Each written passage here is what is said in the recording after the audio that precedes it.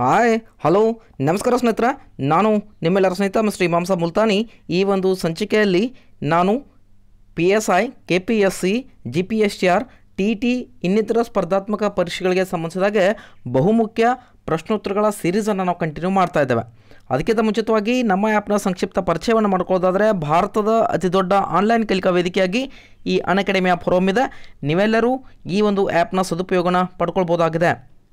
ಸ್ನೇಹಿತರೆ, ಭಾರತದ ಅತಿ ದೊಡ್ಡ ಆನ್ಲೈನ್ ಕಲಿಕಾ ವೇದಿಕೆ ಟಾಪ್ ಶಿಕ್ಷಣ ತಜ್ಞರಿಂದ ಕನ್ನಡದಲ್ಲಿ ಶಿಕ್ಷಣವನ್ನು ಪಡಿಬೋದಾಗಿದೆ ಅಂತಕ್ಕಂಥದ್ದು. ಇಲ್ಲಿ ಹೈದರಾಬಾದ್ ಮತ್ತು ದೆಹಲಿ ಮಾದರಿಯ ಒಂದು ಬೋಧನಾ ವಿಧಾನ ಇರುತ್ತೆ. ಜೊತೆಗೆ feel like you are right in the class room, ಅಂದರೆ ವರ್ಗಕ್ಕೆ ಒಂದು ಇಲ್ಲಿದ್ರೆ ಅಂತಕ್ಕಂಥ ಭಾವನೆ ಕೂಡ ಉಂಟಾಗುತ್ತೆ.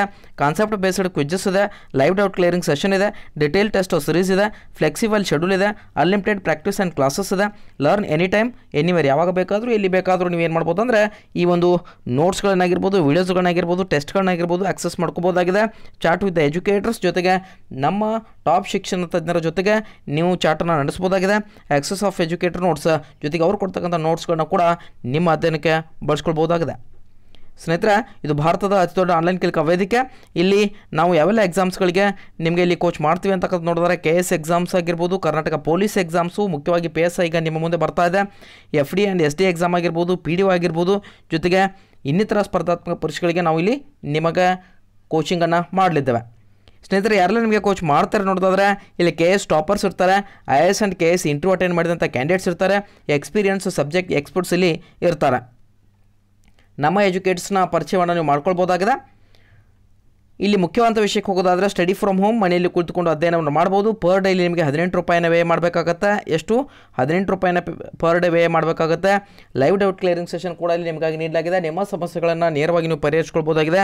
Structure and free special classes ಇಲ್ಲಿ ನಿಮಗೆ ನೀಡಲಾಗಿದೆ. ನಿಮಗಾಗಿಯೇ ವಿನೂತನವಾಗಿ ವಿನ್ಯಾಸಗೊಳಿಸಲಾಗಿದೆ. ಜೊತೆಗೆ EMI ಪೇಮೆಂಟ್ ಆಪ್ಷನ್ ಕೂಡ ನೀಡಲಾಗಿದೆ. ಈಸಿ ಮಂತ್ಲಿ ಇನ್ಸ್ಟಾಲ್ಮೆಂಟ್, ನೀವು ಯಾವ ರೀತಿಯಾಗಿ ನಿಮಗೆ ಒಂದು ಅನುಕೂಲ ಆಗುತ್ತೆ ಆ ರೀತಿಯಾಗಿ ನೀವು ಆಯ್ಕೆ ಮಾಡ್ಕೊಳ್ಬೋದಾಗಿದೆ ಕೋರ್ಸಸನ್ನು. ಭಾರತದ ಅತಿ ದೊಡ್ಡ ಆನ್ಲೈನ್ ಕಲಿಕಾ ವೇದಿಕೆ ಅನ್ಅಕಾಡೆಮಿ ಆ್ಯಪನ್ನು ಈಗಲೇ ಪ್ಲೇಸ್ಟೋರ್ಗೆ ಹೋಗಿ ಆ್ಯಪನ್ನು ಡೌನ್ಲೋಡ್ ಮಾಡ್ಕೊಳ್ಬೋದಾಗಿದೆ. ಇನ್ನು ಪ್ಲಸ್ ಮೆಂಬರ್ಶಿಪ್ಪಲ್ಲಿ ಇಲ್ಲಿ ಫಸ್ಟ್ ಪೇಜ್ ಈ ರೀತಿಯಾಗಿ ಕಾಣುತ್ತೆ ನಿಮಗೆ, ಕರ್ನಾಟಕ PSC. ಇಲ್ಲಿ ನೋಡೋದಾದರೆ ಸಬ್ಸ್ಕ್ರಿಪ್ಷನ್ ಯಾವ ರೀತಿಯಾಗಿ ಪಡ್ಕೊಳ್ಬೋದು. 3 ಮಂತ್ಸ್ ಕೋರ್ಸ್ ಇದೆ, 6 ಮಂತ್ಸ್ ಇದೆ, 1 ಮಂತ್ ಇದೆ, ಜೊತೆಗೆ 12 ಮಂತ್ಸ್ ಇದೆ. ಇಲ್ಲಿ ನೀವು ಏನಾದರೂ 12 ಮಂತ್ಸ್ ತೊಗೊಂಡ್ರೆ ನಿಮಗೆ ಏನಾಗುತ್ತೆ ಅಂದರೆ ಪರ್ ಮಂತ್ಗೆ ಕೇವಲ 583 ಅಂದರೆ ಫೀಸ್ ಪೇ ಮಾಡಬೇಕಾಗುತ್ತೆ. ಇದ್ರ ಜೊತೆಗೆ ಇನ್ನೊಂದು ಬೆನಿಫಿಟ್ ಇದೆ ಇಲ್ಲಿ ನಿಮಗೆ. ಏನು ಬೆನಿಫಿಟ್ ಅಂದರೆ ಅದು IMAMSAB ಈ ರೆಫರಲ್ ಕೋಡನ್ನು ನೀವು ಬಳಸಿದ್ದೆ ಆದರೆ ನಿಮಗೆ 10% ಮತ್ತೆ ಡಿಸ್ಕೌಂಟ್ ಸಿಗುತ್ತೆ. ಸೊ ಇಲ್ಲಿ 12 ಮಂತ್ಸ್ ಇದೆ. ಸೊ ಇದನ್ನು ನೀವು ಏನಾದರೂ ಆಯ್ಕೆ ಮಾಡಿಕೊಂಡ್ರೆ 1 ಇಯರ್ ಕೋರ್ಸ್ ನೀವು ಏನಾಗ್ಬೋದು, ನಿಮ್ಮ KPSC ಆಗಿರ್ಬೋದು, ಇನ್ನಿತರ ಸ್ಪರ್ಧಾತ್ಮಕ ಪರೀಕ್ಷೆಗಳಿಗೆ ಯಶಸ್ವಿಗೊಳಿಸಲು ಸಹಾಯಕಾರಿ ಆಗುತ್ತೆ. ಮೊದಲನೇ ಬಾರಿಗೆ ನಮ್ಮ ಚಾನಲ್ ವೀಕ್ಷಿಸ್ತಾ ಇದ್ದರೆ ದಯವಿಟ್ಟು ಚಾನಲ್ ಸಬ್ಸ್ಕ್ರೈಬ್ ಮಾಡಿ. ನಮ್ಮ ಪರಿಶ್ರಮಕ್ಕೆ ನಿಮ್ಮದೊಂದು ಚಿಕ್ಕ ಲೈಕ್ ಇರಲಿ ಅಂತ ರಿಕ್ವೆಸ್ಟ್ ಮಾಡ್ಕೊತಾ ಇದ್ದೀನಿ. ಅದ್ರ ಜೊತೆಗೆ ನಿಮ್ಮ ಸ್ನೇಹಿತರು ಕೂಡ ಶೇರ್ ಮಾಡೋದನ್ನು ಮರಿಬೇಡಿ. ಸ್ನೇಹಿತರೆ, ನೇರವಾಗಿ ಪ್ರಶ್ನೆಗಳಿಗೆ ಹೋಗ್ತಾ ಇದ್ದೇನೆ. ಸ್ನೇಹಿತರೆ, ಮೊದಲೇ ಪ್ರಶ್ನೆ ನಿಮ್ಮ ಸ್ಕ್ರೀನ್ ಮೇಲೆ. 14ನೇ ಹಣಕಾಸು ಆಯೋಗದ ಅಧ್ಯಕ್ಷರಾಗಿದ್ದವರು ಯಾರು ಅಂತ ಕೇಳಿದರೆ, GPSTRನಲ್ಲಿ GKಲಿ ಪ್ರಶ್ನೆಯನ್ನು ಕೇಳ್ಬೋದಾಗಿದೆ ಅಂತಕ್ಕಂಥದ್ದು. ಜೊತೆಗೆ ಈ ಒಂದು PSIನಲ್ಲಿ ಹಿಂದೆ HKಗೆ ಸಂಬಂಧಪಟ್ಟಂಥ ಏನು ಪ್ರಶ್ನೆ ಪತ್ರಿಕೆ ನಡೆದಿತ್ತು, ವೈರ್ಲೆಸ್ ಹೈದರಾಬಾದ್ ಕರ್ನಾಟಕಕ್ಕೆ ಪೊಲೀಸ್ ಸಬ್ ಇನ್ಸ್ಪೆಕ್ಟರ್ಗೆ 2016ನಲ್ಲಿ ಅವಾಗ ಈ ಪ್ರಶ್ನೆಯನ್ನು ಕೇಳಿದರು. 14ನೇ ಹಣಕಾಸು ಆಯೋಗದ ಅಧ್ಯಕ್ಷರಾಗಿದ್ದವರು ಯಾರು ಅಂತ ಕೇಳಿದ್ದಾರೆ. ನಿಮ್ಮ ಆಯ್ಕೆಗಳಲ್ಲಿ ನೋಡಿದರೆ ಡಾಕ್ಟರ್ ವಿಜಯ್ ಎಲ್ ಕೇಲ್ಕರ್ ಅವರಿದ್ದಾರೆ, CR ರಂಗರಾಜನ್ ಅವರಿದ್ದಾರೆ, ಪ್ರೊಫೆಸರ್ KC ಪಂತ್ ಅವರಿದ್ದಾರೆ, ಡಾಕ್ಟರ್ YV ರೆಡ್ಡಿ ಅವರಿದ್ದಾರೆ. ಪ್ರಶ್ನೆ ಕೇಳಿದರೆ 14ನೇ ಹಣಕಾಸು ಆಯೋಗದ ಅಧ್ಯಕ್ಷರಾಗಿದ್ದವರು ಅಂತ ಕೇಳಿದ್ದಾರೆ. ಇಲ್ಲಿ ಸರಿಯಾದ ಉತ್ತರ ಯಾವುದು? 2016ರಲ್ಲಿ ನಡೆದಂಥ ಪ್ರಶ್ನೆ ಪತ್ರಿಕೆಗೆ ಸಂಬಂಧಿಸಿದಾಗ ಇಲ್ಲಿ ಕೇಳಾಗಿದೆ ಈ ಪ್ರಶ್ನೆಯನ್ನು, ಅದನ್ನು ನೋಟ್ ಮಾಡ್ಕೊಳ್ಬೇಕು. ಈಗ ಪ್ರಸ್ತುತವಾಗಿ ಏನಂದರೆ 15ನೇ ಹಣಕಾಸು ಆಯೋಗ ಅಸ್ತಿತ್ವದಲ್ಲಿದೆ. 2017ರಿಂದ ಪ್ರಾರಂಭ ಆಗಿದೆ ಅಂತಕ್ಕಂಥದ್ದು. 2020-25ರವರೆಗೆ ಅದರ ಒಂದು ಅವಧಿ ಇರುತ್ತೆ. ಕಾರ್ಯದ ಅವಧಿ ಅಂತಕ್ಕಂಥದ್ದು ನೇಮಕಗೊಂಡದ್ದು 2017ರಲ್ಲಿ. ಯಾವುದು? ಈ ಒಂದು 15ನೇ ಹಣಕಾಸು ಆಯೋಗ. ಇಲ್ಲಿ ನಮಗೆ ಪ್ರಶ್ನೆ ಕೇಳಿದ್ದಾರೆ 14ನೇ ಹಣಕಾಸು ಆಯೋಗದ ಅಧ್ಯಕ್ಷರಾಗಿದ್ದವರು ಯಾರು ಅಂತ ಕೇಳಿದ್ದಾರೆ. ಸೊ ಈಗ ನಿಮಗೆ 15ನೇ ಹಣಕಾಸು ಆಯೋಗದ ಅಧ್ಯಕ್ಷರು ಕೇಳ್ಬೋದು. ಇದರ ಬೇಸಿಸ್ ಮೇಲೆ ನಾವು ಅಧ್ಯಯನ ಮಾಡೋದಾದರೆ, ರೈಟಾ? ನಿಮ್ಮ ಆಯ್ಕೆಗಳು doctor Vijay L Kelkar, CR Rangarajan, professor KC Pant, doctor YV Reddy. GPSTRನಲ್ಲಿ ಪ್ರಥಮ ಪತ್ರಿಕೆಯಲ್ಲಿ ಕೇಳ್ಬೋದು, KPSCಯಲ್ಲಿ ಸಾಮಾನ್ಯ ಜ್ಞಾನ ಪ್ರಶ್ನೆ ಪತ್ರಿಕೆಯಲ್ಲಿ ಪ್ರಶ್ನೆ ಕೇಳ್ಬೋದಾಗಿದೆ. ನಿಮ್ಮ ಉತ್ತರ ಸರಿಯಾಗಿದೆ ಸ್ನೇಹಿತರೆ. 14ನೇ ಹಣಕಾಸು ಆಯೋಗದ ಅಧ್ಯಕ್ಷರಾಗಿದ್ದರು ಡಾಕ್ಟರ್ YV ರೆಡ್ಡಿ. ಹಾಗಾದರೆ ಮುಂದೆ ಪ್ರಶ್ನೆ ಬರ್ಬೋದು. ಏನು ಪ್ರಶ್ನೆ? 15ನೇ ಹಣಕಾಸು ಆಯೋಗದ ಅಧ್ಯಕ್ಷರು ಯಾರಿದ್ದಾರೆ ಅಂತಕ್ಕಂಥದ್ದು ಕೇಳ್ಬೋದು, ಅಥವಾ ಆಯ್ಕೆಗೊಂಡ ವರ್ಷ ಅಂತ ಕೇಳ್ಬೋದು. 2017ರಲ್ಲಿ ಈ ಒಂದು 15ನೇ ಒಂದು ಹಣಕಾಸು ಆಯೋಗ ಒಂದು ನೇಮಕ ಆಗಿದೆ. ಎಲ್ಲಿವರೆಗೆ ಕಾರ್ಯವನ್ನು ನಿರ್ವಹಿಸ್ತದೆ? 2020ರಿಂದ 2025ರವರೆಗೆ ಕಾರ್ಯವನ್ನು ನಿರ್ವಹಿಸ್ತದೆ. NK ಸಿಂಗ್ ಅವರು 15ನೇ ಹಣಕಾಸು ಆಯೋಗದ ಅಧ್ಯಕ್ಷರಾಗಿದ್ದಾರೆ. ಯಾರು? NK ಸಿಂಗ್. ನೋಟ್ ಮಾಡ್ಕೊಳ್ಳಿ. NK ಸಿಂಗ್ ಅವರು ಎಷ್ಟನೇದು? 15ನೇ ಹಣಕಾಸು ಆಯೋಗದ ಅಧ್ಯಕ್ಷರಾಗಿದ್ದಾರೆ. ಈ ಪ್ರಶ್ನೆ ಬರ್ಬೋದು. Point be noted. ಹಾಗಾದರೆ ಇಲ್ಲಿ ಈ ಒಂದು ಹಣಕಾಸು ಆಯೋಗದ ಬಗ್ಗೆ ನಾವು ಕೆಲವೊಂದು ಅಂಶಗಳನ್ನು ನೋಡೋದಾದರೆ, ರಾಷ್ಟ್ರಪತಿಯವರು ಪ್ರತಿ 5 ವರ್ಷಗಳಿಗೊಮ್ಮೆ ಭಾರತ ಸಂವಿಧಾನದ 280ನೇ ಒಂದು ಕಲಂ ಅನ್ಬೋದು, ವಿಧಿ ಅನ್ಬೋದು, ಅಥವಾ ಆರ್ಟಿಕಲ್ ಅನ್ಬೋದು, ಯಾವುದಾದ್ರೂ ನಿಮ್ಗೆ ಯಾವ್ದು ಈಸಿ ಆಗುತ್ತೆ ಅದಕ್ಕೆ. ಅಂದರೆ ಕೆಲವೊಂದು ಟೆಕ್ಸ್ಟ್ ಬುಕ್ಕಲ್ಲಿ ಕಲಂ ಅಂತ ಕೊಡ್ತಾರೆ, ಕೆಲವೊಂದು ಟೆಕ್ಸ್ಟ್ ಬುಕ್ಕಲ್ಲಿ ವಿಧಿ ಅಂತ ಕೊಡ್ತಾರೆ, ಕೆಲವೊಂದರಲ್ಲಿ ಆರ್ಟಿಕಲ್ಸ್ ಅಂತ ಕೊಡ್ತಾರೆ. ಸೊ ಕಲಂ, ವಿಧಿ, ಆರ್ಟಿಕಲ್ ಎಲ್ಲನೂ ಒಂದೇ. ಸೊ 280ನೇ ಕಲಂ ಪ್ರಕಾರ ಹಣಕಾಸು ಆಯೋಗವನ್ನು ರಚಿಸ್ತಾರೆ ಯಾರು? ರಾಷ್ಟ್ರಪತಿಯವರು. 14ನೇ ಹಣಕಾಸು ಆಯೋಗದ ಅಧ್ಯಕ್ಷರು ಡಾಕ್ಟರ್ ಯಾರು? ವೈ.ವಿ. ರೆಡ್ಡಿ ಅವರಿದ್ದರು. 2015ರಿಂದ 2020ರವರೆಗೆ ಅಂತಕ್ಕಂಥದ್ದು. ಇನ್ನು 15ನೇ ಹಣಕಾಸು ಆಯೋಗ 2017ರಲ್ಲಿ ನೇಮಕ ಆಗಿದೆ. ಎನ್.ಕೆ. ಸಿಂಗ್ ಅವರು ಏನಂದರೆ ಅಧ್ಯಕ್ಷರಾಗಿದ್ದಾರೆ 2020ರಿಂದ 2025. ಹಾಗಾದರೆ ಮೊದಲನೇ ಹಣಕಾಸು ಆಯೋಗ ಯಾವಾಗ ನೇಮಕಗೊಂಡಿತ್ತು? 1951ರಲ್ಲಿ ನೇಮಕಗೊಂಡಿತ್ತು. ಇದು ಕೂಡ ಪ್ರಶ್ನೆ ಬರ್ಬೋದು. ಕೆ.ಸಿ. ನಿಯೋಗ್ ಅವರು ಮೊದಲ ಅಧ್ಯಕ್ಷರಾಗಿದ್ದರು ಅಂತಕ್ಕಂಥದ್ದು. ಆಮೇಲೆ ಕೆ. ಸಂತಾನಮ್ ಅವರು ಬರ್ತಾರೆ, ಎ.ಕೆ. ಚಂದ ಅವರು ಬರ್ತಾರೆ. ಅವ್ರ ಬಗ್ಗೆ ಬೇಡ, ಕೆ.ಸಿ. ನಿಯೋಗಿ ಅವ್ರ ಬಗ್ಗೆ ನೆನಪಿಟ್ಕೊಳ್ಳಿ. ಜೊತೆಗೆ 14ನೇ ಹಣಕಾಸು ಆಯೋಗದ ಅಧ್ಯಕ್ಷರಾಗಿ ಡಾಕ್ಟರ್ ವೈ.ವಿ. ರೆಡ್ಡಿ ಆಗಿರ್ಬೋದು. ಜೊತೆಗೆ 15ನೇ ಹಣಕಾಸು ಆಯೋಗದ ಒಂದು ಅಧ್ಯಕ್ಷರಾಗಿರ್ತಕ್ಕಂಥ ಎನ್.ಕೆ. ಸಿಂಗ್ ಅವರಾಗಿರ್ಬೋದು. ಈ ಕಾನ್ಸೆಪ್ಟ್ ನಿಮಗೆ ಅರ್ಥ ಆಗಿದೆ ಅನ್ಕೋತೀನಿ. ಮುಂದಿನ ಪ್ರಶ್ನೆಗೆ ಹೋಗ್ತಾ ಇದ್ದೀನಿ. ಇನ್ನು ಇಲ್ಲಿ ಕೇಳ್ಬೋದು ನೀವು, ಯಾರಂದರೆ ಡಾಕ್ಟರ್ ವಿಜಯ್ ಎಲ್ ಕೇಲ್ಕರ್ ಅವರಿದ್ದಾರೆ. ಜೊತೆಗೆ ಸಿ.ಆರ್. ರಂಗರಾಜನ್ ಇದ್ದಾರೆ. ಜೊತೆಗೆ ಯಾರಿದ್ದಾರೆ? ಸಿ.ಆರ್. ರಂಗರಾಜನ್ ಅವರು 12ನೇ ಒಂದು ಹಣಕಾಸು ಆಯೋಗದಲ್ಲಿದ್ದರು. ಯಾರು? ಸಿ.ಆರ್.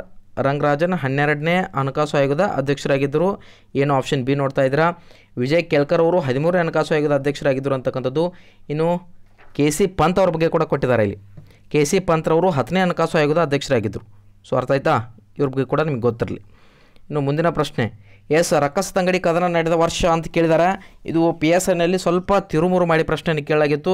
ಯಾಕಂದರೆ ಇಲ್ಲಿ ನಾನು ಮುಖ್ಯವಾಗಿ ಗೌರ್ಮೆಂಟ್ ಟೆಕ್ಸ್ಟ್ ಬುಕ್ಕನ್ನು ಅನಾಲಿಸಿಸ್ ಮಾಡ್ತಾ ಇರೋದ್ರಿಂದ 9th ಸ್ಟ್ಯಾಂಡರ್ಡ್ಗೆ ನಾನು ಕಂಟಿನ್ಯೂ ಮಾಡ್ತಾ ಇದ್ದೇನೆ. ಸೊ ಇದನ್ನೇ ಪ್ರಶ್ನೆಯನ್ನು ಸ್ವಲ್ಪ ಏನಂದರೆ ವಿಭಿನ್ನವಾಗಿ PSI 2016ರಲ್ಲಿ ಕೇಳಿದ್ದಾರೆ. ಏನು ಪ್ರಶ್ನೆಯನ್ನು ಕೇಳಿದ್ದಾರೆ ಅಂದರೆ, ವಿಜಯನಗರ ಸಾಮ್ರಾಜ್ಯ ಹಾಗೂ ದಕ್ಕನ್ ಸುಲ್ತಾನರ ಮಧ್ಯೆ ತಾಳಿಕೋಟೆ ಕದನ ನಡೆದದ್ದು ಯಾವಾಗ ಅಂತ ಕೇಳಿದ್ದಾರೆ. ಪ್ರಶ್ನೆ ಯಾವ ರೀತಿಯಾಗಿ ಕೇಳ್ಬೋದು, ಆದರೆ ಕಾನ್ಸೆಪ್ಟ್ ನಮಗೆ ಅರ್ಥ ಆಗಬೇಕು ಮೊದಲು.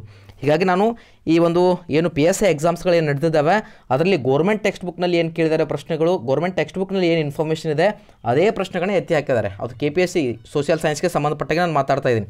ಸೋಷಿಯಲ್ ಸೈನ್ಸ್ ಅಂದರೆ ಇತಿಹಾಸ, ಭಾರತ ಸಂವಿಧಾನ ಆಗಿರ್ಬೋದು, ಅರ್ಥಶಾಸ್ತ್ರ ಆಗಿರ್ಬೋದು, ಅಂದರೆ ಈ ಒಂದು ಕಾನ್ಸೆಪ್ಟ್ ಬಗ್ಗೆ ನಾನು ಅಧ್ಯಯನ ಮಾಡ್ತಾ ಇದ್ದೀನಿ. GPSTR ಕಂಪ್ಲೀಟಾಗಿ ನಮ್ಮ ಟೆಕ್ಸ್ಟ್ ಬುಕ್ ಮೇಲೆ ಇರುತ್ತೆ. ಸೊ ಹೀಗಾಗಿ ಇಲ್ಲಿ ಪ್ರಶ್ನೆ ರಕ್ಕಸ ತಂಗಡಿ ಕದನ ನಡೆದ ವರ್ಷ ಅಂತೇಳಿ PSI HK 2016ರಲ್ಲಿ ಕೇಳಿದ್ದಾರೆ.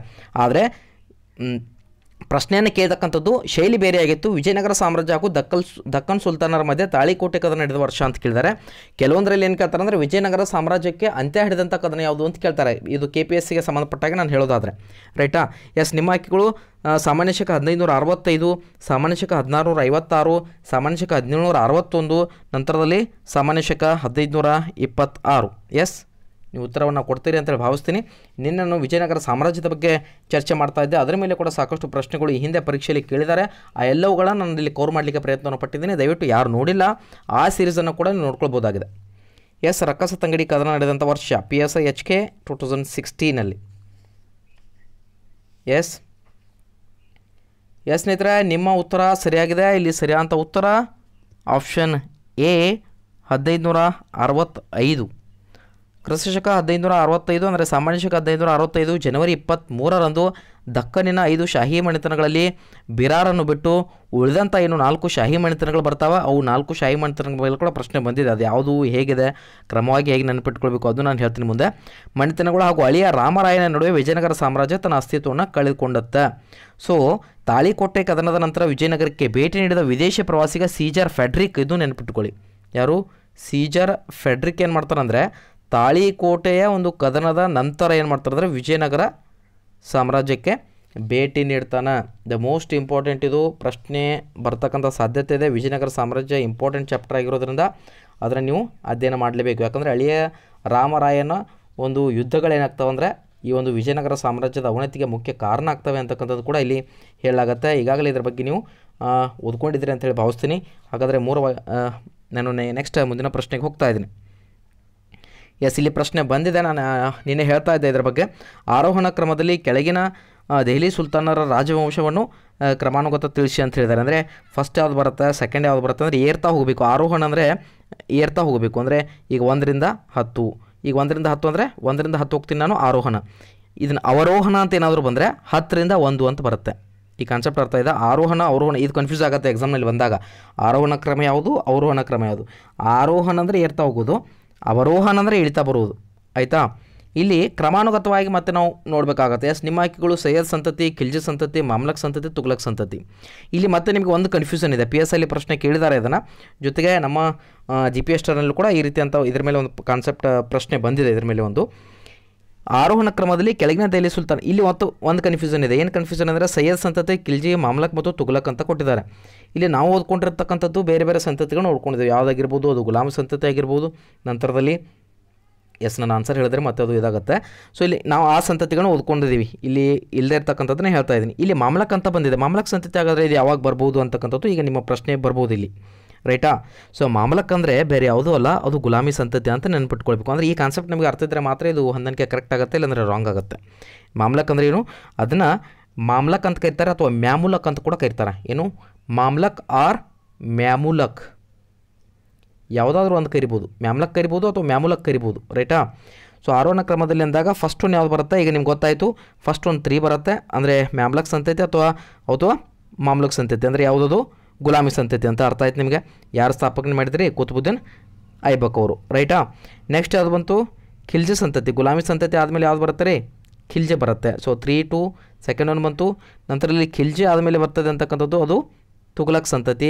ಕೊನೆಯದಾಗಿ ಬರ್ತಕ್ಕಂಥದ್ದು ಸೈಯದ್ ಸಂತತಿ. ಇದಾದಮೇಲೆ ಇನ್ನೊಂದು ಬರುತ್ತೆ, ಏನು, ಲೂದಿ ಸಂತತಿ ಅಂತೇಳಿ. ಅದು ಕೊಟ್ಟಿಲ್ಲ, ಬಟ್ ಇಲ್ಲಿ ನಾನು ಕೊಟ್ಟಿರ್ತಕ್ಕಂಥ ಆಯ್ಕೆಗಳ ಮೇಲೆ ನಾನು ನಿಮಗೆ ಪ್ರಶ್ನೆಯನ್ನು ಇಲ್ಲಿ ವಿಶ್ಲೇಷಣೆ ಕೊಡ್ತಾ ಇದ್ದೇನೆ. ಆರೋಹಣ ಕ್ರಮದಲ್ಲಿ ಕೆಳಗಿನ ದೆಹಲಿ ಸುಲ್ತಾನರ ರಾಜವಂಶವನ್ನು ಕ್ರಮವಾಗಿ ಗುರುತಿಸಿ ಅಂತ ಹೇಳಿದರೆ ಫಸ್ಟ್ ಮ್ಯಾಮ್ಲಕ್ ಅಥವಾ ಮ್ಯಾಮುಲಕ್ ಆರ್ ಗುಲಾಮಿ, ನಂತರದಲ್ಲಿ ಖಿಲ್ಜಿ, ತುಗ್ಲಕ್, ಸೈಯದ್, ಆಮೇಲೆ ಲೂದಿ ಸಂತತಿ ಅಂತ ಬರುತ್ತೆ. ಕೆಲವೊಂದು ಪ್ರಶ್ನೆ ಒಂದು ಬಾರಿ ಪ್ರಶ್ನೆ ಕೇಳಿದರೆ ಇದರ ಇಯರ್ ಕೇಳ್ತಾನೆ. ಈಗ ಯಾವುದು ಗುಲಾಮ ಸಂತತಿ ಯಾವಾಗ 1206ರಿಂದ 1290ರವರೆಗೆ, ಅಂದರೆ ಇಯರ್ ನೆನಪಿಟ್ಕೊಳ್ಬೇಕು. 1206ರಿಂದ 1290 ಗುಲಾಮ ಸಂತತಿಯನ್ನು ಸ್ಥಾಪನೆ ಮಾಡಿದವರು ಯಾರು, ಕುತುಬುದ್ದೀನ್ ಐಬಕ್, ರೈಟಾ. ಕೊನೆಯ ಸುಲ್ತಾನ ಯಾರು ಬರ್ತಾನೆ, ಕೈಮೂರಸ್ ಅಂತೇಳಿ ಬರ್ತಾನೆ. ನೆಕ್ಸ್ಟ್ ಖಿಲ್ಜಿ ಸಂತತಿ ಅಂತ ಬರುತ್ತೆ. ಖಿಲ್ಜಿ ಸಂತತಿ 1290 ಎಲ್ಲಿಗೆ ಎಂಡ್ ಆಗುತ್ತೆ, ಅಲ್ಲಿಂದ ಸ್ಟಾರ್ಟ್ ಆಗುತ್ತೆ 1320. ಈಗ ಇಲ್ಲಿ 1290ಕ್ಕೆ ಎಂಟು ಮಾಡಿದ್ದೀನಿ, ಇದು 1290ರಿಂದ ಏನಾಗುತ್ತೆ ಅಂದರೆ ಪ್ರಾರಂಭ ಆಯಿತು. ಇನ್ನು 1320ಕ್ಕೆ ಎಂಟು ಮಾಡಿದ್ದೀನಿ. ಸೊ ಪ್ರಾರಂಭ ಏನಾಗುತ್ತೆ ಅಂದರೆ 1320 ಆಗುತ್ತೆ, ರೈಟಾ. 1414 ಇದೇನೆಂದರೆ ಥರ್ಡ್ ಒಂದು ಸಂತತಿ ಯಾವುದು, ತುಗ್ಲಕ್ ಸಂತತಿ. ನೆಕ್ಸ್ಟ್ ಇಲ್ಲಿ 1414 ಎಂಡ್ ಆಗಿದೆ. ಸೊ ಪ್ರಾರಂಭ ತೆಗೆದುಕೊಳ್ಬೇಕು 1414, ಅದು ಸೈಯದ್ ಸಂತತಿ. ಎಲ್ಲಿಂದ 1451ರವರೆಗೆ. ಸೊ ಎಂಡ್ ಆಯಿತು 1451. 1451ರಿಂದ ಲೂದಿ ಸಂತತಿ ಬರುತ್ತೆ 1526 ಅಂತ ಬರುತ್ತೆ. 1526 ಯಾಕಂದರೆ 1526ರಲ್ಲಿ ಇನ್ನೊಂದು ಮೊದಲನೇ ಒಂದು ಪಾನಿಪತ್ ಕದನ ನಡೀತು. ಯಾರ ಜೊತೆಗೆ, ಇಬ್ರಾಹಿಂ ಲೋದಿ ಏನು ಮಾಡ್ತಾನೆ ಅಂದರೆ ಇಲ್ಲಿ ಯುದ್ಧದಲ್ಲಿ ತೊಡಗ್ತಾನೆ. ಸೊ ಆವಾಗ ಈ ಒಂದು ಲೂದಿ ಸಂತತಿ ಕೊನೆಗೊಳ್ಳುವುದರೊಂದಿಗೆ ಏನಾಗುತ್ತೆ ಅಂದರೆ ಇವರ ಆಳ್ವಿಕೆ ಅಂತ್ಯಗೊಳ್ತದೆ ಅಂತಕ್ಕಂಥದ್ದು ಕೂಡ ನಾವಿಲ್ಲಿ ನೋಡ್ಬೋದು. ಈ ಕಾನ್ಸೆಪ್ಟ್ ಅರ್ಥ ಆಗಿದೆ ಅನ್ಕೋತೀನಿ. ಮುಂದಿನ ಪ್ರಶ್ನೆ, ಬಹುಮನಿ ರಾಜ್ಯದ ಉದಯ ಅಂತ ಕೇಳಿದ್ದಾರೆ. ಬಹುಮನಿ ರಾಜ್ಯದ ಉದಯ ಯಾವಾಗಾಯಿತು ಅಂತಕ್ಕಂಥದ್ದು. ಬಹುಮನಿ ರಾಜ್ಯದ ಮೇಲೆ ತುಂಬ ಪ್ರಶ್ನೆಗಳನ್ನು ವಿಭಿನ್ನವಾಗಿ ಕೇಳ್ತಾ ಹೋಗಿದ್ದಾನೆ. ಆ ಒಂದು ಎಲ್ಲ ಪಾಯಿಂಟ್ಸ್ಗಳನ್ನ ಇಲ್ಲಿ ನಾನು ಕವರ್ ಮಾಡಲಿಕ್ಕೆ ಪ್ರಯತ್ನ ಪಟ್ಟಿದ್ದೀನಿ. ಸೊ ನನ್ನ ಎಕ್ಸ್ಪ್ಲೇಷನಲ್ಲಿ ನಿಮಗೆ ಆ ಎಲ್ಲ ಮಾಹಿತಿಗಳು ಸಿಗುತ್ತೆ ಅಂತಕ್ಕಂಥದ್ದು ಭಾವಿಸ್ತೀನಿ. ಬಹುಮನಿ ರಾಜ್ಯದ ಉದಯ ನಿಮ್ಮ ಆಯ್ಕೆಗಳು 1527, 1347, ನಂತರದಲ್ಲಿ 1426, ನಂತರದಲ್ಲಿ 1481 ಅಂತ ಕೊಟ್ಟಿದ್ದಾರೆ. ಎಸ್, ನಿಮ್ಮ ಉತ್ತರ ಯಾವುದು? ಎಸ್, ಬಹುಮನಿ ರಾಜ್ಯದ ಉದಯ ಸರಿಯಾದ ಉತ್ತರ 1347. ಆಪ್ಷನ್ ಬಿ ಸರಿಯಾದ ಉತ್ತರ. 1347ರಿಂದ ಇಲ್ಲಿ ಫಸ್ಟ್ ಆಪ್ಷನ್ ಏನಿದೆ 1527ರವರೆಗೆ ಈ ಬಹುಮನಿ ರಾಜ್ಯದ ಒಂದು ಆಳ್ವಿಕೆ ಕಂಡು ಬರ್ತದೆ. ಅಂದರೆ 14ನೇ ಶತಮಾನದಲ್ಲಿ. 13 ಎಂಡ್ಗೆ ಇದೆ. ಸೊ 15 ಪ್ರಾರಂಭಕ್ಕಿದೆ. ಅಂದರೆ 14ನೇ ಶತಮಾನದ ಇಲ್ಲಿ ಕಂಡು ಬಂದಂಥ ಒಂದು ಬಹುಮುಖ್ಯ ಬದಲಾವಣೆ ಯಾವುದಂದರೆ ಬಹುಮನಿ ರಾಜ್ಯದ ಉದಯ. ಯಾರು ಪ್ರಾರಂಭ ಮಾಡ್ತಾರೆ? ಅದು ಅಲಾವುದ್ದೀನ್ ಹಸನ್ ಗಂಗು ಬಹಮನ್ ಶಾ ಅವರು ಪ್ರಾರಂಭ ಮಾಡಿದರು ಅಂತಕ್ಕಂಥದ್ದು. ಇವ್ರೇನು ಮಾಡ್ತಾರೆ ಅಂದರೆ 7 ರೀತಿಯಲ್ಲಿ ಇಲ್ಲಿ ಪ್ರಮುಖ ಅರಸರು ಕೂಡ ಬರ್ತಾರೆ. ಅದು ಮೊಹಮ್ಮದ್ ಶಾ, ಫಿರೋಜ್ ಶಾ ಆಗಿರ್ಬೋದು, ಯೂಸುಫ್ ಅಲಿ ಖಾನ್ ಆಗಿರ್ಬೋದು, 1ನೇ ಇಬ್ರಾಹಿಂ ಆದಿಲ್ ಶಾ ಆಗಿರ್ಬೋದು. ಇವರೆಲ್ಲರೂ ಕೂಡ ಪ್ರಮುಖರು. ಇಲ್ಲಿ 2 ಹಂತದಲ್ಲಿ ಇವರು ಆಳ್ವಿಕೆಯನ್ನು ಮಾಡಿದರು. ಮೊದಲನೇ ಹಂತದಲ್ಲಿ ಗುಲ್ಬರ್ಗ ಇವರ ರಾಜಧಾನಿಯಾಗಿತ್ತು. 2ನೇ ಹಂತದಲ್ಲಿ ಬೀದರ್ ಇವರ ರಾಜಧಾನಿಯಾಗಿತ್ತು. ಇಲ್ಲಿ ನೆನಪಿಟ್ಕೊಳ್ಬೇಕು, ಶಿಯಾಬುದ್ದೀನ್ ಅಹಮದ್ ರಾಜಧಾನಿಯನ್ನು ಬೀದರ್ಗೆ ಏನು ಮಾಡ್ತಾನೆ ಅಂದರೆ ಸ್ಥಳಾಂತರ ಮಾಡ್ತಾನೆ. ಇದು ಕೂಡ ಪ್ರಶ್ನೆ ಬರ್ಬೋದು. ಯಾರು ರಾಜಧಾನಿಯನ್ನು ಬದಲಾವಣೆ ಮಾಡಿದ್ರು ಅಥವಾ ವರ್ಗಾವಣೆ ಮಾಡಿದ್ರು ಅಂತಕ್ಕಂಥದ್ದು ನಾವೀಗ ಮೊಹಮ್ಮದ್ ಬಿನ್ ತುಗ್ಲಕ್ ನಮಗೆ ಸಡನ್ಲಿ ಹೇಳ್ತೇವೆ. ದೆಹಲಿಯಿಂದ ದೌಲತಾಬಾದ್ಗೆ ವರ್ಗಾವಣೆ ಮಾಡಿದವರು ಯಾರಂದರೆ ಅದು ಮೊಹಮ್ಮದ್ ಬಿನ್ ತುಗ್ಲಕ್ ಅಂತೇಳಿ. ಆದರೆ ಇಲ್ಲಿ ಶಿಯಾಬುದ್ದೀನ್ ಅಹಮದ್ ರಾಜಧಾನಿಯನ್ನು ಏನು ಮಾಡ್ತಾರೆ ಅಂದರೆ ಈ ಒಂದು ಗುಲ್ಬರ್ಗದಿಂದ ಬೀದರ್ಗೆ ಸ್ಥಳಾಂತರ ಮಾಡ್ತಾನೆ. ಅರ್ಥ ಆಯ್ತಾ? ಇಲ್ಲಿ ಮತ್ತೊಂದು ಏನಂದರೆ 1481 ಇದೆ. 1480 ಸಾಮಾನ್ಯ ಶಕ ಕಂಚಿ ಮೇಲೆ ದಾಳಿ ಮಾಡಿ ಅಪಾರ ಸಂಪತ್ತನ್ನು ಯಾರಂದರೆ ಮೊಹಮ್ಮದ್ ಗವಾನ್ ಏನು ಮಾಡ್ತಾನೆ ಅಂದರೆ ಲೂಟಿ ಮಾಡ್ತಾನೆ. ಇನ್ನು 1426 ಅಂತ ಕೊಟ್ಟಿದ್ದಾರೆ. 1426ವರೆಗೆ ಗುಲ್ಬರ್ಗ ಏನಾಗಿತ್ತು ಅಂದರೆ ಬಹುಮನಿಯರ ರಾಜಧಾನಿಯಾಗಿತ್ತು.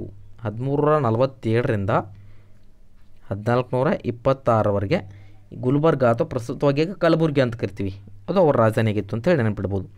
ಎಸ್, ಮುಂದಿನ ಪ್ರಶ್ನೆ. ಖ್ವಾಜಾ ಇ ಜಹಾನ್ ಮತ್ತು ಮಲ್ಲಿಕ್ ಉಲ್ ತಜರ್ ಬಿರುದನ್ನು ಹೊಂದಿದ ಅರಸ ಅಂತ ಕೇಳಿದ್ದಾರೆ. ಖ್ವಾಜಾ ಇ ಜಹಾನ್ ಮತ್ತು ಮಲ್ಲಿಕ್ ಉಲ್ ತಜರ್ ಬಿರುದನ್ನು ಹೊಂದಿದಂಥ ಅರಸ ಯಾರು ಅಂತ ಕೇಳಿದ್ದಾರೆ. ನಿಮ್ಮ ಆಯ್ಕೆಗಳು ಯೂಸುಫ್ ಅಲಿ ಖಾನ್, ಒಂದನೇ ಇಬ್ರಾಹಿಂ ಆದಿಲ್ ಶಾ, ಮಹಮ್ಮದ್ ಗವಾನ್, ಶಿಯಾಬುದ್ದೀನ್ ಅಹ್ಮದ್ ಅಂತ ಕೊಟ್ಟಿದ್ದಾರೆ. ಎಸ್, ಉತ್ತರವನ್ನು ನೀಡಲಿಕ್ಕೆ ಪ್ರಯತ್ನವನ್ನು ಪಡ್ತೀರಿ ಅಂತೇಳಿ ಭಾವಿಸ್ತೀನಿ. ಖ್ವಾಜಾ ಇ ಜಹಾನ್ ಮತ್ತು ಮಲ್ಲಿಕ್ ಉಲ್ ತಜರ್ ಬಿರುದನ್ನು ಹೊಂದಿದಂಥ ಅರಸ ಯಾವುದು ಅಂತ ಕೇಳಿದ್ದಾರೆ. ಯೂಸುಫ್ ಅಲಿ ಖಾನ್, ಒಂದನೇ ಇಬ್ರಾಹಿಂ ಆದಿಲ್ ಶಾ, ಮಹಮ್ಮದ್ ಗವಾನ್, ಶಿಯಾಬುದ್ದೀನ್ ಅಹ್ಮದ್. ಎಸ್, ಇಲ್ಲಿ ಸರಿಯಾದ ಉತ್ತರ ಯಾವುದಂದರೆ ಮಹಮ್ಮದ್ ಗವಾನ್, ಆಪ್ಷನ್ ಸಿ ಸರಿಯಾದ ಉತ್ತರ. ಗವಾನನಿಗೆ ದೊರೆ ಮೂರನೇ ಮಹಮ್ಮದ್ ಅಂದರೆ ಮೂರನೇ ಮಹಮ್ಮದ್ ನೀಡಿದಂಥ ಬಿರುದುಗಳು. ಮೂರನೇ ಮಹಮ್ಮದ್ ಯಾರಿಗೆ ನೀಡ್ತಾನೆ? ಗವಾನಿಗೆ ನೀಡಿದಂಥ ಬಿರುದುಗಳು ಖ್ವಾಜಾ ಇ ಜಹಾನ್ ಮತ್ತು ಮಲ್ಲಿಕ್ ಉಲ್ ತಜರ್ ಅಂತಕ್ಕಂಥ ಬಿರುದನ್ನು ನೀಡ್ತಾನೆ ಅಂತಕ್ಕಂಥದ್ದು. ಸೊ ಈ ಮಹಮ್ಮದ್ ಗವಾನನ ಆಳ್ವಿಕೆಯನ್ನು ನೋಡೋದಾದರೆ ಸಾಮಾನ್ಯ ಶಕ 1411ರಿಂದ 1481 ಇಲ್ಲಿವರೆಗೆ ಆಳ್ವಿಕೆಯನ್ನು ಮಾಡ್ತಾನೆ. ಸೊ ಇವನ ಕಾಲದಲ್ಲಿ ಏನಂದರೆ ಗುಲ್ಬರ್ಗ ಒಂದು ಬಹುಮನಿಯರ ರಾಜಧಾನಿಯಾಗಿತ್ತು ಅಂತಕ್ಕಂಥದ್ದು. ಈ ಕಾಲಘಟ್ಟದಲ್ಲಿ ಮಹಮ್ಮದನ ಗವಾನ ನಿಷ್ಠೆ ನಿಸ್ವಾರ್ಥತೆಯಿಂದ ಆಳ್ವಿಕೆಯನ್ನು ನಡೆಸ್ತಾನೆ. ಪ್ರಧಾನಮಂತ್ರಿಯಾಗಿ ಬಹುಮನಿ ರಾಜ್ಯವನ್ನು ಉನ್ನತ ಮಟ್ಟಕ್ಕೆ ಕೂಡ ಕೊಂಡೊಯ್ತಾನೆ. ಖೈರೋದಲ್ಲಿ ಇಸ್ಲಾಂ ಮತಶಾಸ್ತ್ರವನ್ನು ಮತ್ತು ಕಾನೂನು ಅಭ್ಯಸಿಸಿದ್ದು ಕೂಡ ಪ್ರಶ್ನೆ ಬರ್ಬೋದು. ಇಸ್ಲಾಂ ಮತಶಾಸ್ತ್ರ ಮತ್ತು ಕಾನೂನನ್ನು ಎಲ್ಲಿ ಅಭ್ಯಸಿಸಿದ್ರು ಅಂತಕ್ಕಂಥದ್ದು ಖೈರೋದಲ್ಲಿ. ಜೊತೆಗೆ ಅರಬಿ ಪಾರ್ಸಿ ಒಂದು ಭಾಷೆಗಳಲ್ಲಿ ಪಾಂಡಿತ್ಯವನ್ನು ಗಳಿಸಿದ್ರು. ಯಾವ ರೀತಿಯಾಗಿ ರಾಜಾರಾಮ್ ಮೋಹನ್ ರಾಯ್ ಅಥವಾ ರಾಮ್ ಮೋಹನ್ ರಾಯರ ಬಗ್ಗೆ ನಾವು ಅಧ್ಯಯನ ಮಾಡ್ತೀವಿ, ಎಲ್ಲ ಭಾಷೆಗಳಲ್ಲಿ ಅವರು ಪಾಂಡಿತ್ಯವನ್ನು ಹೊಂದಿದ್ರು. ಅದೇ ರೀತಿಯಾಗಿ ಮೊಹಮ್ಮದ್ ಗವಾನ್ ಕೂಡ ಇಲ್ಲಿ ಇನ್ನಿತರ ಭಾಷೆಗಳಲ್ಲಿ ಪಾಂಡಿತ್ಯವನ್ನು ಹೊಂದಿದ್ರು ಅಂತಕ್ಕಂಥದ್ದು ನೋಡ್ಬೋದು.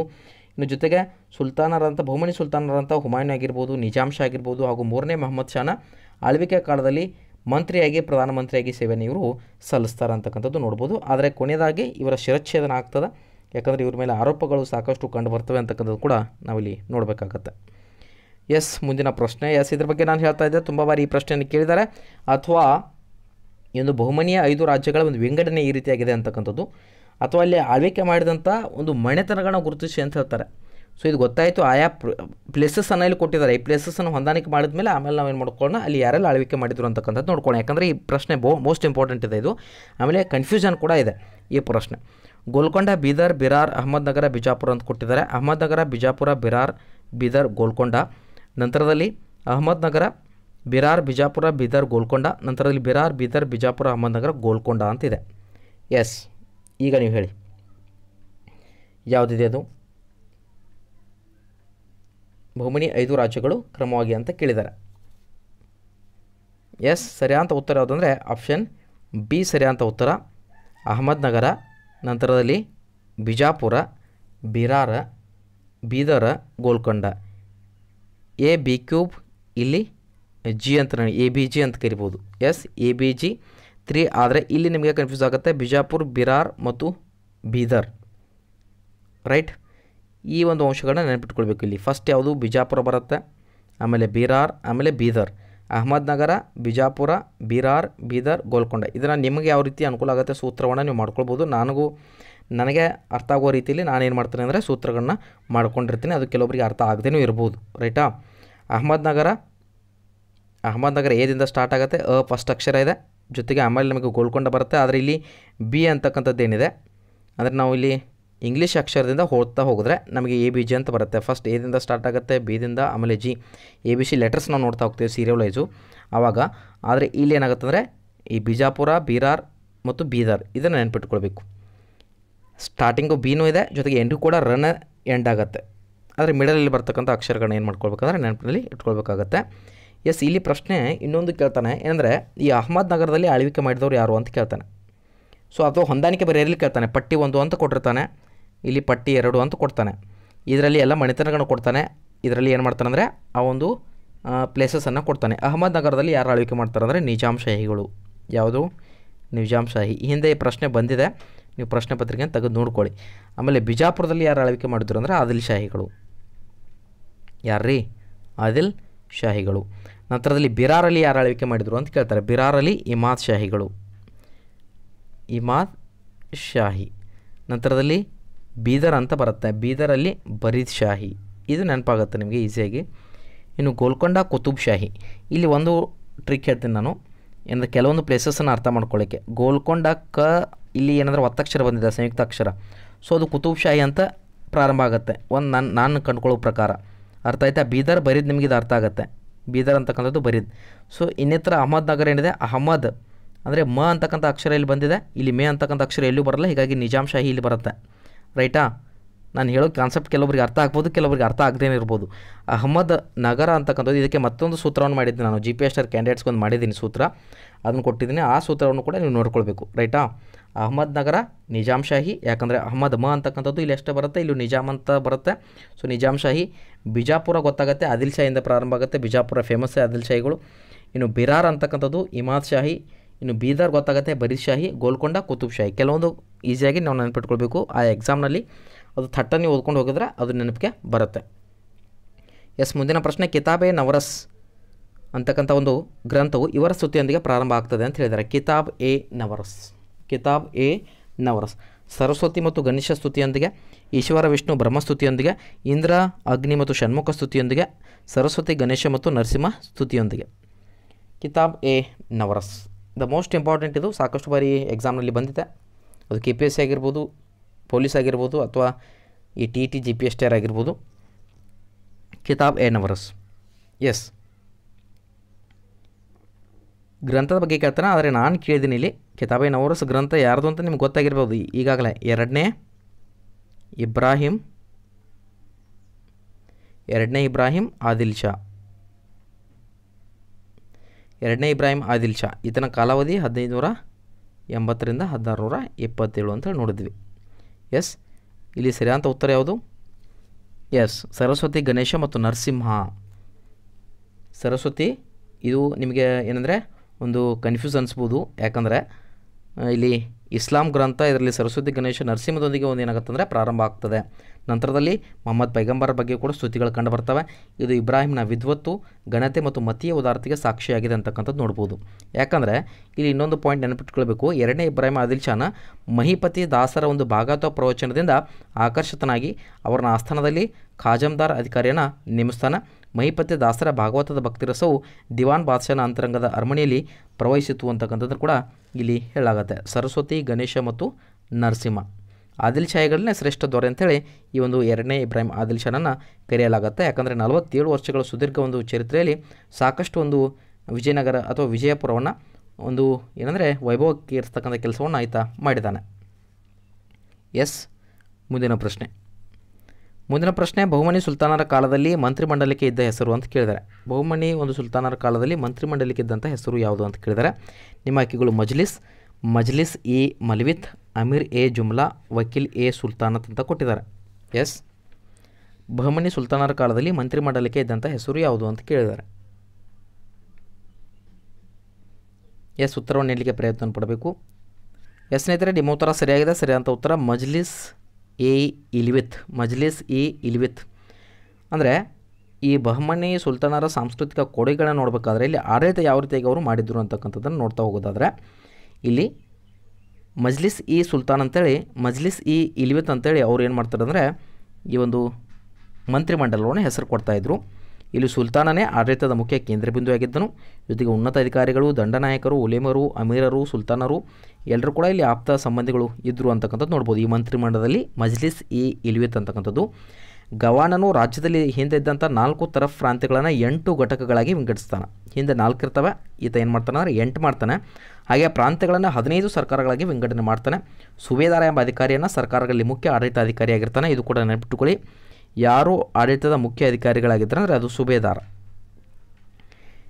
ಈ ನಿಮಗೆ ಎಕ್ಸ್ಪ್ಲನೇಷನ್ ನಾನು ಯಾವಾಗ ಒಂದು ಟೆಕ್ಸ್ಟ್ ಬುಕ್ ಅನಾಲಿಸಿಸ್ ಮಾಡ್ತಾಯಿದ್ದೀನಿ, ನೀವು ಒಂದು ಬಾರಿ ಟೆಕ್ಸ್ಟ್ ಬುಕ್ಕನ್ನು ನೋಡಿಕೊಂಡ್ರೆ ಕಂಪ್ಲೀಟಾಗಿ ನಿಮಗೆ ಇದ್ರ ಬಗ್ಗೆ ಏನಾಗುತ್ತೆ ಅಂದರೆ ಒಂದು ಪಿಕ್ಚರ್ ಸಿಗುತ್ತೆ. ಇನ್ನು ನಂತರದಲ್ಲಿ ಇನ್ನಿತರ ಅಧಿಕಾರಿಗಳು ಕೂಡ ಇಲ್ಲಿ ಕಂಡು ಬರ್ತಾರೆ. ಅದು ಕೊತ್ವಾಲ್ ಆಗಿರ್ಬೋದು, ದೇಶಮುಖ ಆಗಿರ್ಬೋದು ಮತ್ತು ದೇಸಾಯಿ, ಇವರೆಲ್ಲ ಪರಗಣ ಅಧಿಕಾರಿಗಳಾಗಿದ್ದರು ಅಂತಕ್ಕಂಥದ್ದು. ಇನ್ನು ಮಜ್ಲಿಸ್ ಇದು ಬರಲ್ಲ. ಇನ್ನು ಅಮೀರ್ ಎ ಜುಮ್ಲಾ ಅಂತಕ್ಕಂಥದ್ದು ಬರುತ್ತೆ. ಅಮೀರ್ ಎ ಜುಮ್ಲಾ ಕೂಡ ಏನಂದರೆ ಆರ್ಥಿಕ ಮಂತ್ರಿ ಮತ್ತು ಕಂದಾಯ ನಿರ್ವಾಹಕ ಅಧಿಕಾರಿಯನ್ನು ಅಮೀರ್ ಎ ಜುಮ್ಲಾ ಅಂತ ಕರಿತಾಯಿದ್ರು. ಇನ್ನು ವಕೀಲ್ ಇ ಸುಲ್ತಾನತ್ ಅಂತ ಬರುತ್ತೆ. ವಕೀಲ್ ಇ ಸುಲ್ತಾನತ್ ಈತ ಯಾರಂದರೆ ಪ್ರಧಾನಮಂತ್ರಿ. ವಕೀಲ್ ಅಂದರೆ ಈಗ ನಾವು ಲಾಯರ್ ಅಂತ ಕರಿತೀವಲ್ಲ, ಆ ರೀತಿ ವಕೀಲ್ ಅಂದರೆ ಇಲ್ಲಿ ಪ್ರಧಾನಮಂತ್ರಿ ಅಂತ ಅರ್ಥ ಆಗುತ್ತೆ. ಅರ್ಥ ಆಯ್ತಾ ಇದು? ಎಷ್ಟು ಗೋಲಗುಂಬಜ ಸ್ಮಾರಕವನ್ನು ನಿರ್ಮಿಸಿದವರು ಅಂತ ಕೇಳಿದ್ದಾರೆ. ಗೋಲಗುಂಬಜ ಸ್ಮಾರಕವನ್ನು ನಿರ್ಮಿಸಿದವರು ಮೊಹಮ್ಮದ್ ಗವಾನ್, ಇಬ್ರಾಹಿಂ ಆದಿಲ್ ಶಾ, ಎರಡನೇ ಇಬ್ರಾಹಿಂ ಆದಿಲ್ ಶಾ, ನಂತರದಲ್ಲಿ ಮೊಹಮ್ಮದ್ ಆದಿಲ್ ಶಾ. ಸರಿ ಉತ್ತರ ಯಾವುದು? ಎಸ್ ಸ್ನೇಹಿತರೆ, ನಿಮ್ಮ ಉತ್ತರ ಸರಿಯಾಗಿದೆ. ಇಲ್ಲಿ ಸರಿಯಾದಂಥ ಉತ್ತರ ಯಾವುದು? ಮೊಹಮ್ಮದ್ ಆದಿಲ್ ಶಾ. ಆಪ್ಷನ್ ಡಿ ಸರಿ ಇದೆ. ನಮ್ಮ ರಾಜ್ಯದ ಎಲ್ಲಿದೆ ಇದು? ವಿಜಯಪುರದಲ್ಲಿದೆ. ವಿಜಯಪುರ ಜಿಲ್ಲೆಯಲ್ಲಿ ಇದನ್ನು ಮೊಹಮ್ಮದ್ ಆದಿಲ್ ಶಾ ಏನು ಮಾಡ್ತಾರೆ ಅಂದರೆ ನಿರ್ಮಾಣ ಮಾಡ್ತಾನೆ. ಇದರ ಕಟ್ಟಡ ನಿರ್ಮಾಣ ಕಾರ್ಯವು ಸುಮಾರು 1626ಕ್ಕೆ ಪ್ರಾರಂಭವಾಗಿ 1656ಕ್ಕೆ ಎಂಡ್ ಆಗುತ್ತೆ, ಅಂದರೆ ಎಂಡ್ ಆಗುತ್ತೆ. ಇನ್ 1626 ಟು ಇಲ್ಲಿವರೆಗೆ 1656ವರೆಗೆ ಏನಾಗುತ್ತೆ ಅಂದರೆ ಕಂಟಿನ್ಯೂ ಆಗುತ್ತೆ. ಇದು ಸುಮಾರು 51 ಮೀಟರ್ ಎತ್ತರವನ್ನು ಹೊಂದಿದ್ದು ವಿಶಾಲವಾದ ಗುಮ್ಮಟವಾಗಿರ್ತದೆ. ಗುಮ್ಮಟದಲ್ಲಿ 4 ಕಂಬಗಳಿದ್ದು ಅವುಗಳಿಂದ ಮೇಲೆ ಹತ್ತಲು ಮೆಟ್ಟಿಲುಗಳನ್ನು ನಿರ್ಮಿಸಲಾಗಿದೆ. ಸಾಕಷ್ಟು ಬಾರಿ ನೀವು ಹೋಗಿ ನೋಡಿರ್ಬೋದು. ಗುಮ್ಮಟದ ಗೋಲಾಕಾರದ ಗೋಡೆಯಲ್ಲಿ ಒಂದು ಬದಿಯಲ್ಲಿ ನಿಂತು ಪಿಸುಗುಟ್ಟಿದರೆ ಮತ್ತೊಂದು ಬದಿಯಲ್ಲಿ ಕಿವಿಗೊಟ್ಟು ಆಲಿಸಬಹುದಾಗಿದೆ. ಇದರ ವಿಶೇಷತೆಯಾಗಿದೆ, ಇದು ಭಾರತದ ಅತ್ಯಂತ ದೊಡ್ಡ ಗುಮ್ಮಟವಾಗಿದೆ ಅಂತಕ್ಕಂಥದ್ದು ನೋಡ್ಬೋದು. ಎಸ್. ಮುಂದಿನ ಪ್ರಶ್ನೆ, ರಾಯಸಂ ಎಂದರೆ ಏನು ಅಂತ ಕೇಳಿದ್ದಾರೆ. ರಾಯಸಂ ಎಂದರೆ ಸಚಿವಾಲಯದ ಕಾರ್ಯದರ್ಶಿ, ಮುಖ್ಯ ಕಾರ್ಯದರ್ಶಿ, ಲೆಕ್ಕಪತ್ರದ ಅಧಿಕಾರಿ, ಅರಮನೆಯ ಮೇಲ್ವಿಚಾರಕ. ಈ ರೀತಿಯಂಥ ಪ್ರಶ್ನೆಗಳು ಬಂದಾಗ ಸ್ವಲ್ಪ ಕಾಂಪ್ಲಿಕೇಟೆಡ್ ಆಗುತ್ತೆ. ಇಲ್ಲಿ ರಾಯಸಂ ಅಂದರೆ ಇದರ ಅರ್ಥ ಏನಂದರೆ ಸಚಿವಾಲಯದ ಕಾರ್ಯದರ್ಶಿ ಅಂತ ಅರ್ಥ ಆಗುತ್ತೆ. ಸಚಿವಾಲಯದ ಕಾರ್ಯದರ್ಶಿಗೆ ರಾಯಸಂ ಅಂತ ಕರೀತಾರೆ. ಇನ್ನು ಮುಖ್ಯ ಕಾರ್ಯದರ್ಶಿಗೆ ಕೂಡ ಏನಂದರೆ ರಾಯಸ್ ಸ್ವಾಮಿ ಅಂತ ಕರೀತಾರೆ. ಎಂತ ಕರೀತಾರೆ? ರಾಯಸ್ ಸ್ವಾಮಿ. ರಾಯಸಂ ಅಂದರೆ ಸಚಿವಾಲಯದ ಕಾರ್ಯದರ್ಶಿ, ಮುಖ್ಯ ಕಾರ್ಯದರ್ಶಿ ರಾಯಸ್ ಸ್ವಾಮಿ ಅಂತಕ್ಕಂಥದ್ದು. ಇನ್ನು ಲೆಕ್ಕಪತ್ರದ ಅಧಿಕಾರಿಯನ್ನು ಕರನಿಕ ಅಂತ ಕರೀತಾರೆ. ಈಗ ಕನ್ನಡದಲ್ಲಿ ನಾವು ಕಾರ್ಕುನ್ ಅಂತ ಕರಿತೀವಿ ರೀ. ಏನಂತ ಕರಿತೀವಿ? ಸರಳವಾಗಿ ಹಳ್ಳಿ ಭಾಷೆಯಲ್ಲಿ ಕಾರ್ಕುನ್ ಮಾಡ್ತಾನೆ ಬಿಡಪ್ಪ ಅಂತ ಕಾರ್ಕುನ್ ಅಂದರೆ ಏನಿದ್ರ ಅರ್ಥ? ಕರನಿಕ ಅಂದರೆ ಕ್ಲಾರ್ಕ್ ಅಂತ ಆಂಗ್ಲ ಭಾಷೆಯಲ್ಲಿ ನೆನಪಿಟ್ಕೊಳ್ಳೋದಾದ್ರೆ. ಇನ್ನು ಅರಮನೆಯ ಮೇಲ್ವಿಚಾರಕನನ್ನು ಏನಂತ ಮನೆ ಪ್ರಧಾನಿ ಅಂತ ಕರಿತಾಯಿದ್ರು. ಮನೆ ಪ್ರಧಾನಿ. ಈ ರೀತಿಯಾಗಿ ಏನಂದರೆ ಬೇರೆ ಬೇರೆ ಹೆಸರುಗಳನ್ನ ನಾವು ನೋಡ್ತಾ ಇದ್ವಿ. ಅಮಾತ್ಯ ಅಂದರೆ ರಾಜನಿಗೆ ವಿವಿಧ ಮಾರ್ಗಗಳಲ್ಲಿ ನೆರವಾಗ್ತಿರ್ತಕ್ಕಂಥ ಮಂತ್ರಿ. ಗೊತ್ತಿದೆ ನಿಮಗೆ ಅಮಾತ್ಯ ಅಂದರೆ ಏನಾಗುತ್ತೆ ಅಂತಕ್ಕಂಥದ್ದು. ಈ ರೀತಿಯಾಗಿ ನೋಡ್ಕೊಳ್ಬೇಕಾಗತ್ತೆ. ಸ್ನೇಹಿತರೆ, ಮತ್ತೊಂದು ಇಂಪಾರ್ಟೆಂಟ್ ಪ್ರಶ್ನೆ PSನಲ್ಲಿ ಈಗಾಗಲೇ ಕೇಳಿದ್ದಾರೆ. ಜಿಲ್ಲಾ ಪೊಲೀಸ್ ಮೇಲ್ವಿಚಾರಕ ಹುದ್ದೆ ಮತ್ತು ಕಚೇರಿಯನ್ನು ಪ್ರಾರಂಭಿಸಿದವರು ಯಾರು ಅಂತ ಕೇಳಿದರೆ, ಇದನ್ನ 10ನೇ ತರಗತಿ ಟೆಕ್ಸ್ಟ್ ಬುಕ್ ಕ್ವಶನ್ ಆನ್ಸರ್ಸ್ನ ಅನಲೈಸ್ ಮಾಡಬೇಕಾದ್ರೆ ಅಲ್ಲಿ ನಿಮಗೆ ಕಂಪ್ಲೀಟಾಗಿ ಕಾರ್ನ್ವಾಲಿಸ್ರವರ ಒಂದು ಯಾವೆಲ್ಲ ಯೋಜನೆಗಳನ್ನ ಜಾರಿಗೆ ತಂದರೂ ಅದನ್ನು ಕೂಡ ಎಕ್ಸ್ಪ್ಲೇಷನ್ ಕೊಡ್ತೀನಿ ನಾನು ಟೆಕ್ಸ್ಟ್ ಬುಕ್ ಮುಖಾಂತರ. ಜಿಲ್ಲಾ ಪೊಲೀಸ್ ಮೇಲ್ವಿಚಾರಕ ಹುದ್ದೆ ಮತ್ತು ಕಚೇರಿಯನ್ನು ಪ್ರಾರಂಭಿಸಿದವರು ಯಾರು ಅಂತ ಕೇಳಿದರೆ, ಪ್ರಶ್ನೆ ವಾರ್ನ್ ಹೇಸ್ಟಿಂಗ್ಸ್, ಲಾರ್ಡ್ ಕಾರ್ನ್ವಾಲಿಸ್, ನಂತರದಲ್ಲಿ ಉತ್ತರ ಹೇಳಿದೆ ಅನಿಸುತ್ತೆ ಲಾರ್ಡ್ ವೆಲ್ಲೆಸ್ಲಿ, ಲಾರ್ಡ್ ಮೆಕಾಲೆ. ಇಲ್ಲಿ ಸರಿಯಾದ ಉತ್ತರ ಯಾವುದಂದರೆ ಲಾರ್ಡ್ ಕಾರ್ನ್ವಾಲಿಸ್. ಆಪ್ಷನ್ ಬಿ ಸರಿಯಾದ ಉತ್ತರ. 1786ರಿಂದ 1793 ಲಾರ್ಡ್ ಕಾರ್ನ್ವಾಲಿಸ್ ಪಶ್ಚಿಮ ಬಂಗಾಳದಲ್ಲಿ ಗವರ್ನರ್ ಜನರಲ್ ಆಗಿ ಕಾರ್ಯವನ್ನು ನಿರ್ವಹಿಸ್ತಾನೆ. ಇವನು ಜಿಲ್ಲಾ ಪೊಲೀಸ್ ಒಂದು ಮೇಲ್ವಿಚಾರಕ ಹುದ್ದೆ ಹಾಗೂ ಕಚೇರಿಯನ್ನು ಪ್ರಾರಂಭಿಸ್ತಾನೆ. ಈಗಾಗಲೇ GPSTR ಕ್ಯಾಂಡಿಡೇಟ್ಸ್ಗೆ ಇದನ್ನು ಹೇಳಿದ್ದೀನಿ ನಾನು ಹಿಂದಿನ ಒಂದು ವಿಡಿಯೋದಲ್ಲಿ, ಅದು ನೋಡ್ಕೊಳ್ಬೇಕು. ಲಾರ್ಡ್ ಕಾರ್ನ್ವಾಲಿಸ್ನನ್ನು ಸಿವಿಲ್ ಹುದ್ದೆಗಳ ಒಂದು ಪಿತಾಮಹ ಅಂತ ಕೂಡ ಕರೀತಾರೆ. ಕ್ರಿಸ್ತಶಕ 1793ರಲ್ಲಿ ಅರ್ಥ ಸಚಿವ ಸರ್ ಜಾನ್ ಶೋರ್ನೊಡನೆ ಸೇರಿ ಬಂಗಾಳದಲ್ಲಿ ಖಾಯಂ ಜಮೀನ್ದಾರಿ ಪದ್ಧತಿಯನ್ನು ಕೂಡ ಜಾರಿಗೆ ತರ್ತಾನೆ. ಅದ್ರ ಜೊತೆಗೆ ಒಂದು 3ನೇ ಆಂಗ್ಲೋ ಮೈಸೂರು ಯುದ್ಧ ಮಾಡಿ ಕೊನೆಗೆ ಟಿಪ್ಪುವಿನೊಡನೆ ಶ್ರೀರಂಗಪಟ್ಟಣ ಒಪ್ಪಂದವನ್ನು ಕೂಡ ಈತ ಮಾಡ್ಕೋತಾನೆ. ಮುಂದಿನ ಪ್ರಶ್ನೆ, ಯಾವುದನ್ನು ಭೂಮಿಯ ಅವಳಿ ಗ್ರಹ ಅಂತ ಕರೆಯಲಾಗಿದೆ ಅಂತ ಕೇಳಿದರೆ PSನಲ್ಲಿ ಪ್ರಶ್ನೆ ಬಂದಿದೆ. ಇದು ಅತ್ಯಂತ ಸರಳವಂಥ ಪ್ರಶ್ನೆ. ಶುಕ್ರ, ಬುಧ, ಮಂಗಳ ಮತ್ತು ಯುರೇನಸ್ ಅಂತ ಇದೆ. ಇಲ್ಲಿ 8 ಗ್ರಹಗಳನ್ನ ನೆನಪಿಟ್ಕೊಳ್ಬೋದು ನೀವು. ಯಾವ ರೀತಿ ಅಂದರೆ ಭೂ ಶು ಭೂ, ಆಮೇಲೆ ಮಂಗು ಶ ಯು ರೇ ನಿ ಅಂತಕ್ಕಂಥದ್ದು. ಅಂದರೆ ಬುಧ, ಶುಕ್ರ, ಭೂಮಿ, ಮಂಗಳ, ಗುರು, Shani, Uranus, Neptune. Plato cancel ಆಗಿದೆ, ಅಂದರೆ ಕ್ಷುದ್ರ ಗ್ರಹ ಆಗಿದೆ, ಅದು ಇಲ್ಲ. ಸೊ ಹೀಗಾಗಿ ಇಲ್ಲಿ ಪ್ರಶ್ನೆ ಕೇಳಿದರೆ ಯಾವುದನ್ನು ಭೂಮಿಯ ಅವಳಿ ಗ್ರಹ ಅಂತ ಕರೀತಾರೆ ಅಂದರೆ ಅದು ಶುಕ್ರ ಗ್ರಹವನ್ನು. ಆಪ್ಷನ್ ಎ ಸರಿ ಅಂತ ಉತ್ತರ. ವೆನಸ್ ಅಂತ ಕರೀತಾರೆ. ಇದನ್ನು ಭೂಮಿಯ ಅವಳಿ ಗ್ರಹ ಅಂತ ಕರೀತಾರೆ. ಶುಕ್ರ ಗ್ರಹವನ್ನು ಮುಂಜಾನೆಯ ನಕ್ಷತ್ರ ಅಂತ ಕರೀತಾರೆ, ಸಂಜೆ ನಕ್ಷತ್ರ, ರೈತನ ಮಿತ್ರ, ಆಮೇಲೆ ಬೆಳ್ಳಿ ಚುಕ್ಕಿ ಅಂತ ಕೂಡ ಇದನ್ನು ಕರೀತಾರೆ. 1540ರಲ್ಲಿ ಇನ್ 1540 ಸೌರವ್ಯೂಹನ ಪೋಲ್ಯಾಂಡ್ ದೇಶದ ಕೋಪರ್ನಿಕಸನ್ನು ಶೋಧಿಸ್ತಾನೆ. ಯಾರು? ಕೋಪರ್ನಿಕಸ್. ಸೌರವ್ಯೂಹದಲ್ಲಿ ಸೂರ್ಯನಿದ್ದಾನೆ. ಸೂರ್ಯನಲ್ಲಿ ಅಗಾಧವಾದ ಗುರುತ್ವಾಕರ್ಷಣೆ ಇರುವುದರಿಂದ ಸೂರ್ಯನ ಸುತ್ತ ಏನಂದರೆ 8 ಗ್ರಹಗಳು ಸುತ್ತವೆ ಅಂತಕ್ಕಂಥದ್ದು ನಮಗೆ ಗೊತ್ತಿದೆ. ಎಷ್ಟು? 8 ಗ್ರಹಗಳು ಏನು ಮಾಡ್ತಂದರೆ ಸುತ್ತವೆ. ಅರ್ಥ ಆಯ್ತಾ? ಫ್ಲೇಟೋನ ನಾವು ಏನು ಮಾಡ್ತೀವಿ ಅಂದರೆ ಕ್ಯಾನ್ಸಲ್ ಮಾಡಿದ್ದೀವಿ. ಯಾವಾಗ ಫ್ಲೇಟೋ ಕ್ಯಾನ್ಸಲ್ ಆಯ್ತು? ಅದು ಫ್ಲೇಟೋ ಯಾವಾಗ ಕ್ಯಾನ್ಸಲ್ ಆಯಿತು ಗ್ರಹಗಳಿಂದ? ಅದು ಕೂಡ ಪ್ರಶ್ನೆ ಬರ್ಬೋದು. ಯಾವಾಗ? 2006ರಲ್ಲಿ. 2006ರಲ್ಲಿ ಆಗಸ್ಟ್ 24ರಂದು ಒಂದು ಸಮ್ಮೇಳನ ಆಗ್ತದೆ. ಆಗಸ್ಟ್ 24ರಂದು ಫ್ಲೇಟೋ ಗ್ರಹಗಳ ಸ್ಥಾನದಿಂದ ತೆಗೆದು ಹಾಕಲಾಗುತ್ತದೆ. ಅದನ್ನು ಕೇವಲ ಕ್ಷುದ್ರ ಗ್ರಹ ಅಂತೇಳಿ ಇಲ್ಲಿ ಹೇಳಲಾಗತ್ತೆ. ಇನ್ನು ಸೂರ್ಯ ಕೇಂದ್ರಿತ ಸಿದ್ಧಾಂತವನ್ನು ಪ್ರತಿಪಾದನೆ ಮಾಡಿದವರು ಯಾರು ಅಂತ ಕೇಳ್ಬೋದು, ಕೋಪರ್ನಿಕಸ್ ಅವರು. ಇನ್ನು ಗ್ರಹ ಕೇಂದ್ರ ಸಿದ್ಧಾಂತ ಜೋಹಾನ್ಸ್ ಕೆಪ್ಲರ್ ಅವರು ಬರ್ತಾರೆ. ಭೂಕೇಂದ್ರ ಸಿದ್ಧಾಂತದ ಬಗ್ಗೆ ಟಾಲೆಮಿ ಅವರು ಬರ್ತಾರೆ. ಗ್ರಹ ಕೇಂದ್ರ ಜೋಹಾನ್ಸ್ ಕೆಪ್ಲರ್ ಮತ್ತು ಭೂಕೇಂದ್ರ ಬಂದರೆ ಟಾಲೆಮಿ ಅವರು. ಕಾನ್ಸೆಪ್ಟ್ ಅರ್ಥ ಆಯ್ತಾ ಇದು? ಎಸ್, ಮುಂದಿನ ಪ್ರಶ್ನೆ. ಎಸ್, ಇದು ಈಗಾಗಲೇ ಏನಂದರೆ ನಾವು 8th ಸ್ಟ್ಯಾಂಡರ್ಡ್ ಟೆಕ್ಸ್ಟ್ ಬುಕ್ಕನ್ನು ಅನಲೈಸ್ ಮಾಡ್ಬೇಕಾದ್ರೆ ಇಲ್ಲಿ ನೋಡಿದ್ವಿ.